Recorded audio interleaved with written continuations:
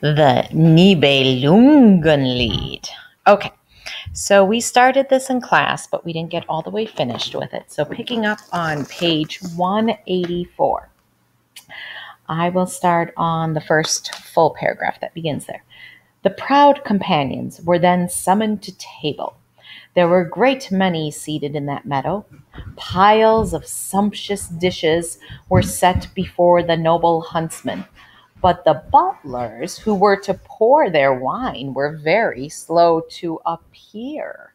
In other words, there's no wine.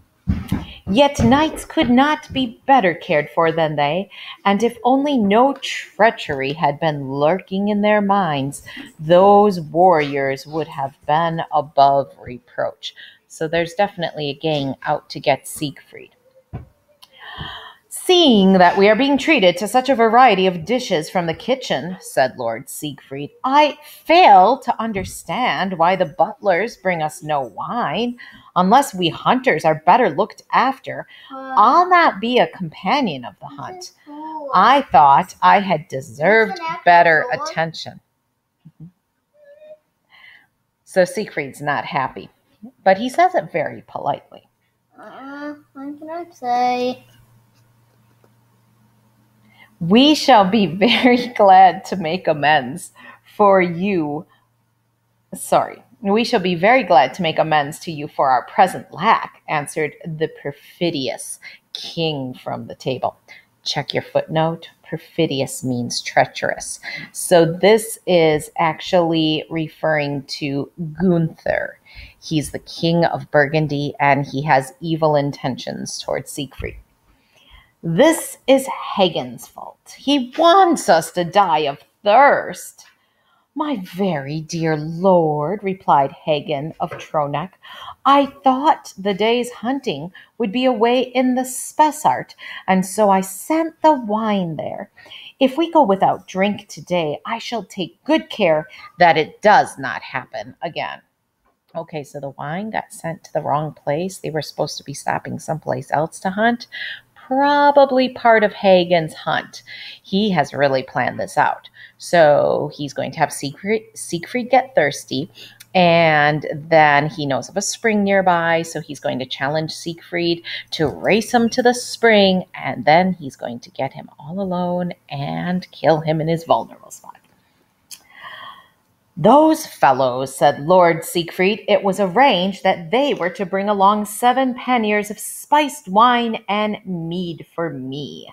Since that proved impossible, we should have been placed nearer the Rhine. Okay, so he's just talking about where they should have stopped. You brave and noble knights, said Hagen of Tronek, I know a cool spring nearby. Do not be offended. Let us go there. A proposal, which, as it turned out, was to bring many knights into jeopardy. Siegfried was tormented by thirst and ordered the board to be removed all the sooner in his eagerness to go to that spring at the foot of the hills. And now the knights put their treacherous plot into execution. Word was given for the game which Siegfried had killed to be conveyed back to Worms on wagons, and for all who saw it gave him great credit for it. Hey, Worms, that's a significant city in the life of Martin Luther.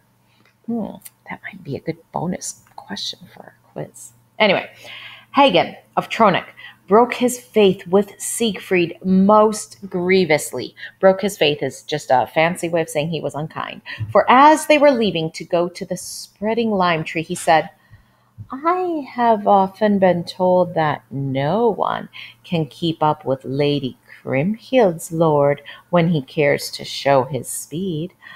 I wish he could show it us now. He's saying it so deceitfully. You can easily put it to the test by racing me to the brook, replied gallant Siegfried of the Netherlands. Then those who see it shall declare the winner. I accept your challenge, said Hagen. Then I will lie down in the grass at your feet as a handicap, replied brave Siegfried, much to Gunther's satisfaction. And I will tell you what more I shall do. I will carry all my equipment with me, my spear and my shield and all my hunting clothes. and he quickly trapped on his quiver and sword. The two men took off their outer clothing and stood there in their white vests. Then they ran through the clover like a pair of wild panthers. Nice simile, huh? Siegfried appeared first at the brook, of course.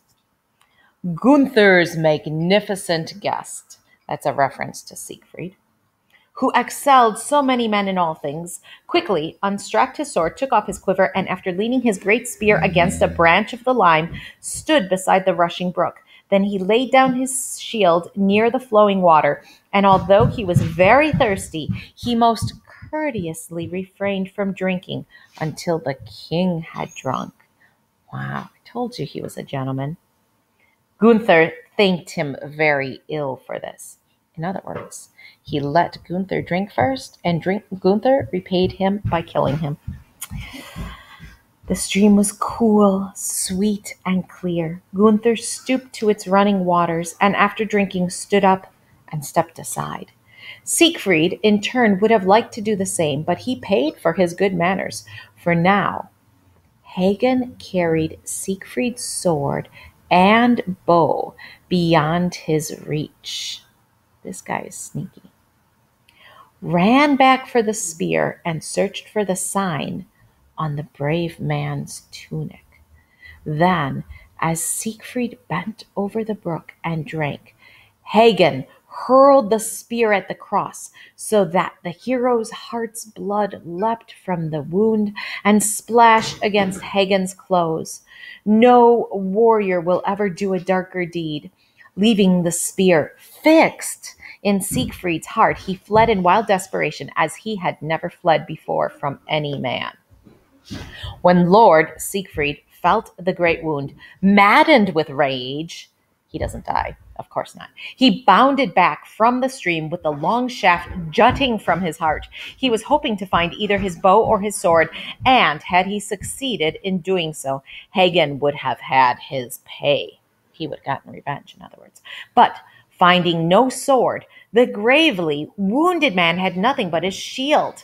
Snatching this from the bank, he ran at Hagen, and King Gunther's vassal was unable to elude him.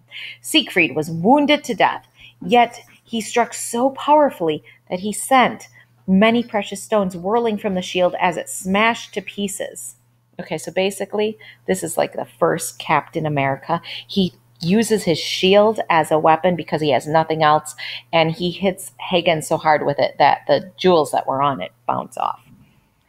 Gunther's noble guest would dearly have loved to avenge himself. Hagen fell reeling under the weight of the blow, and the riverside echoed loudly.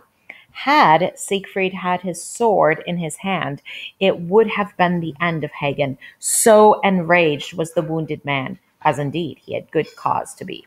Okay, quick little commercial break. You remember that Siegfried's sword was called Balmung, and it was an excellent weapon.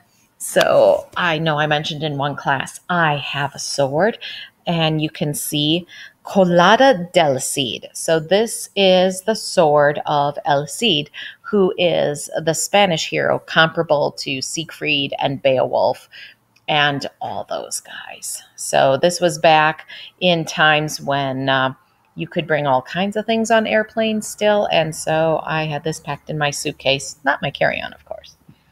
So back to the story. If only Siegfried had had his sword. The hero's face had lost its color, and he was no longer able to stand.